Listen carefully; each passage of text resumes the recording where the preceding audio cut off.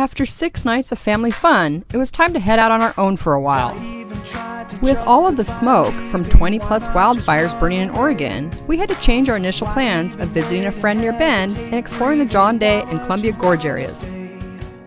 And really, the only option was to head to the coast, with all the other thousands of travelers and RVers. So we headed west, along a highway I hadn't traveled before, out through Lebanon and Corvallis, and along the windy coastal range road to Newport.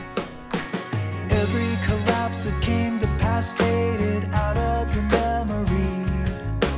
All of the times he left you blind jaded down on your egg. At this point, we were pretty much winging it, with no plans. We knew we could head back inland for Harvest Host stays over the Labor Day weekend, but wanted a little coast and water time. Well, everyone else in Oregon had the same idea. Full campgrounds. There are a lot of mom-and-pop RV parks along the coast, but being 8 feet away from a trailer that hasn't moved in 6 months, well, that just isn't our style.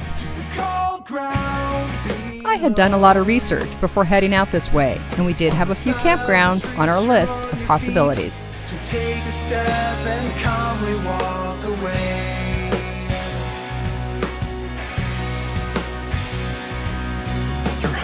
One of my favorite parts of this coastline are these beautiful bridges. Years ago when visiting family here, I used to drive out to the coast just to see them. Oh, and have a little fun exploring the tourist and often kitschy little beach towns. You will find nothing's holding you to the ground. He just let you go. The harbors and breakwalls are amazing. I can't even imagine coming in and out of this in our boat.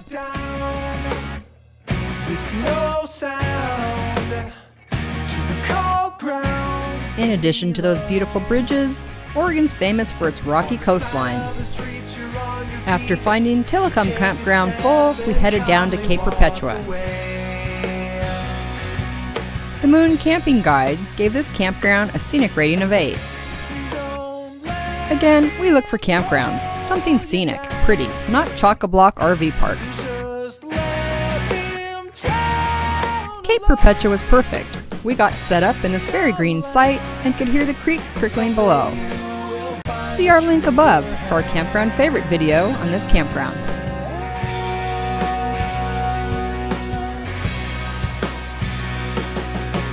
I know you tried to see his side. It was green, it was pretty, it was quiet, and had some water for the dog. You died a little inside when nobody heard your call.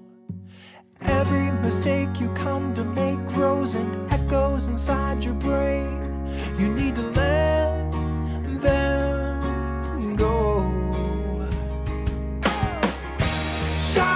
We did a little hiking on their beautifully groomed trails. To the cold ground below. On the side of the street, you're on your feet. So take a step and calmly walk. And someone did a lot of relaxing. Next up, we head north along the coast to 1,000 Trails Campground at Pacific City. If you've enjoyed this video, give us a thumbs up, and if you haven't already done so, subscribe for more camping videos.